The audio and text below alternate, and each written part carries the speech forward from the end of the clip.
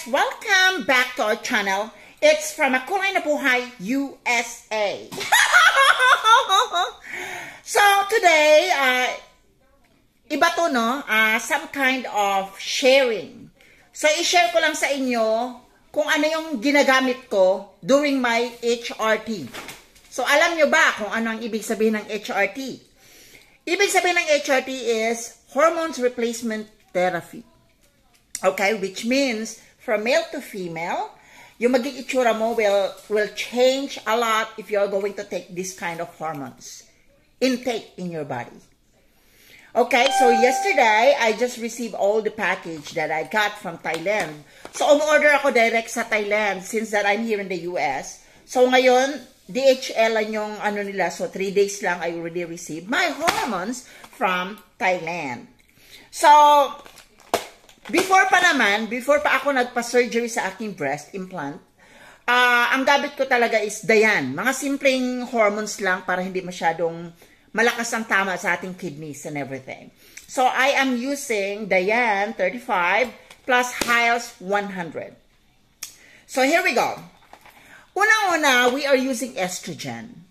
So, yung estrogen, yun yung nagpapabago ng ating body texture, ng ating katawan, ng ating face, ng ating boobs. Lalaki yung boobs natin because of the estrogen intake na iniinom natin, na ginagamit nating mga bakla, right?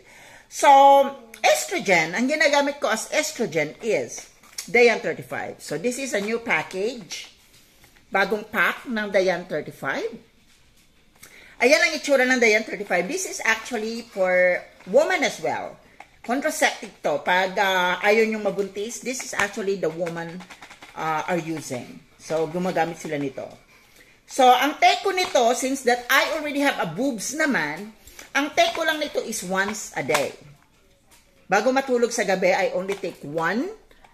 So, this is 21 tablet. So, it will take about 21 days para maubos ko siya. So, sa Thailand ko na ako umu-order kasi pag sa Pilipinas, matatagalan ako. It will take longer time. Mas mahal sa Thailand. This actually cost $13 sa amazonforhealth.com. So, doon ako na-order ng aking mga hormones from Thailand. So, this is it. Dayan 35. So, yan yung una kong ginagamit talaga ever since nung ako ay hampas lupa pa. Okay? So, ngayon, I am also adding this stuff that I have. So, ito naman is Oestrogel. Estrogen din siya. Ano siya? Estrogen, pero gel. Okay? Iwas sakit sa kidney. Iwas na ma-distract yung ating kidneys. So, ito yung ginagamit, ang Oestrogel. So, may mga instruction dito, ilalagay mo siya here, ilalagay mo siya sa puwet, or kahit dito sa may baba ng tiyan, pwede mo siyang ilagay. Okay, ginagamit ko rin to once a day. Oestrogel. Yan, ginagamit ko rin siya once a day, every night before I sleep, para ma-absorb talaga ng skin.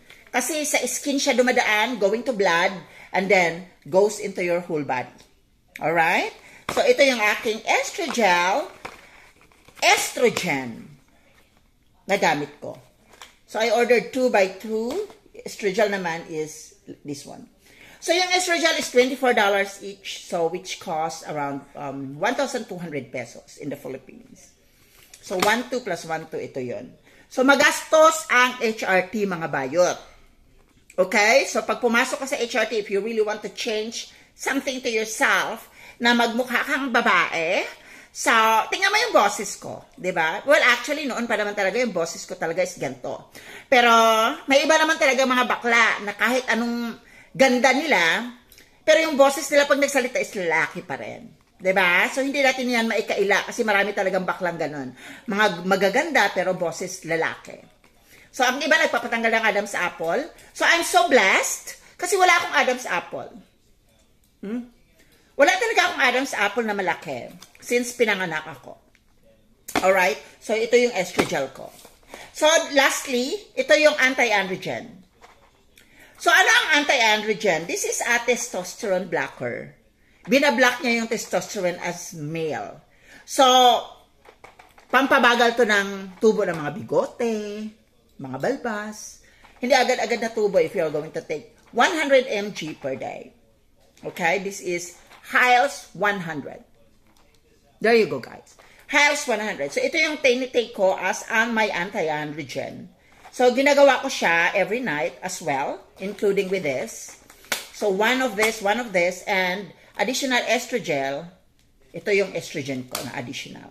Kasi ito kasi guys, mix na to. Kaya ang iba mga bakla, gumagamit minsan ito lang. Kasi may halo na rin tong anti-androgen. So, anti-blocker. So, may halo na rin siya blocker. At the same time, may estrogen din siya. So, ang iba mga bakla, pag hindi talaga afford na bumili ng iba pang mga anti-androgen, so, ito lang yung iniinom nila. Yan lang. Dayan. They take at least 2 tablets a day. Wag overdose, guys, kasi matitigok ka. Marami ang mga baklang natigok dahil minamadali nila yung kagandahan nila. So, ang pagpapaganda, hindi yan dapat minamadali. It takes time. Kaya, wag kang lumagok lang isang banig, isang araw, ha? Kasi baka hindi ka na magising kinabukasan. So, ang mga breasts natin, ang mga boobs natin, ang mga suso natin, hindi yan one day. Not unless magpa-silicone implant ka. So kung gusto mo ng kagandahan na mabilisan, gumastos ka. At yung silicone implant ko cost me $6,500 here in the US. Dito ako sa US nagpalagay ng silicone ko sa suso. So it cost me around 325,000 pesos kung i-convert mo sa Philippine money. So mas mura talaga sa Pilipinas. 'Di ba? So ito yung anti-androgen. Ito yung ginagamit ko as well, as may anti-androgen para yung mga bigote, ma-block yung hindi ka na So, this is for adults only, ha? Hindi ka na titigasan. Pag uminom ka ng mga hormones, hindi ka titigasan. So, wala na talagang tigas sa notches nyo. As in, wala na talaga, hindi na siya titigas. Okay? So, titigas man siya, pero malambot pa rin. Pero hindi talaga siya matatawag mong tigas. So, these are all my hormones, guys. So, my doctor is actually allowing me to use this. Pero, kailangan, light lang. Light, very, very light lang ang gamit. Okay? Kasi, ang pag-abuso ng paggamit ng mga hormones will destroy your kidneys. Nakakasira talaga siya ng ating kidney. Okay? Kaya dapat, limitation. Huwag madaliin. Sabi ko nga earlier, huwag madaliin ang pagpapaganda. Kasi kung gusto nyo ng madaliin, gumastos kayo ng 150,000, marami dyan sa Pilipinas, 150,000 lang, maganda na yung, maganda na yung breast mo. 'Di ba? So ako, I'm so happy with the result. Since that I'm doing it here in the US, so mas komportable ako sa resulta niya kasi mas tiwala ako. Hindi ko naman sinasabing wala akong tiwala sa mga doktor sa Pilipinas. Pero syempre, nandito ako sa US. So, in case na may mangyari or in case na may problema ako sa suso ko, I can easily go there. 'Di ba? Kasi alangan naman, pag may problema ako sa breast, I need to go home in the Philippines. So, mas malaki ang gagastusin ko sa transportation. Unlike dito, tatawag ka lang, magpaset ka lang ng schedule na dadalaw ka because may naramdaman kang something sa suso mo na nilagay nilang silicone. So, they will, they will entertain you right away. Iba ang mga doktor dito. They will 100% entertain you right away. Okay? So, those are my hormones na ininom. So, I'm so happy. I am really contented with the result. Kasi lumaki talaga yung boobs ko noon. Kaya yung inopera ako dito sa US, hindi sila nahirapan kasi may hugis na yung dede ko. So, na lang nila. Kumbaga, may hugis na siya, i-attach na lang nila yun sa under the skin. Ang tahi dito, under the breast, under the muscle, dito ang tahi sa ibabaw ng dede mo. So, again, this is just my own opinion and idea based on my own experience. Your doctor's recommendation is still advisable. Mas maganda pa rin na mag-consult muna kayo sa doctor before you have to use anything like this. Diba? Mas perfect yon, mas maganda yon, para mas ibotera ang dating ng ating mga pagkababae. Diba? So, ako siguro I'm not that blessed when it comes to body kasi family talaga namin is malalaki ang texture ng bones. So, which means, yung katawan namin is chubby talaga. Start from my father, mama ko, mga chubby-chubbyhan, mga malalaki ang texture ng buto. So, hindi talaga kami yung balingkinita na mga payatin. Lahat kaming member ng family is malulusog. Walang payat sa amin. Mula sa panganay hanggang sa akin bunso, pare-pareho kami ng texture ng katawan. Mid. Nasa middle texture kami. Hindi kami matabang-mataba. Hindi rin kami payat na payat. So, nasa gitna lang kami. Chubby. Yan ang tinatawag na chubby. So, again, maraming salamat. I'm just sharing what I got. I'm just sharing everything that I have here. Para kahit paano matutunan nyo rin. Para kahit paano magkaroon din kayo ng idea what are the hormones that I take during my HRT. Diba?